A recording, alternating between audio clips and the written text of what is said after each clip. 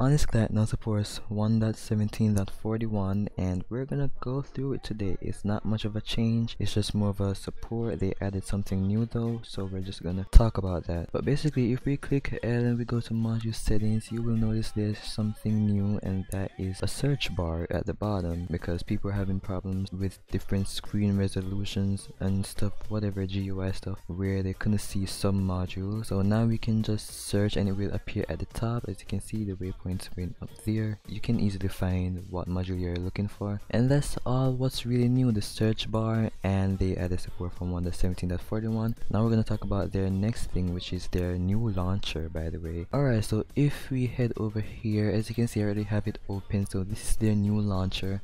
You can double click on the logo and use a custom DLL if you want to. But yeah, that's it. Here's a credit. Onix 86 and Carlton made the launcher. It doesn't only allow you to inject and launch Minecraft, it actually has a custom Discord RPC. Alright, so we're on Discord, and if I click on myself, it shows that I'm playing Onix Client, as you can see, and it also shows that I'm on Hive. So if you want to download the client, you can use any of these options, but make sure you guys read each of them to make sure you guys know what you're doing. But the recommended one is the new Onix launcher, which I just showcased you guys, so I would recommend you guys download that instead. It's better than using an injector and, you know, a different launcher, DLL, etc. Make sure you use the recommended option first. If that does not work, then you can try the other options and you can ask questions. I'm going to leave a link to this for those of you who can't join Discord, who can't use Discord at all because of your age.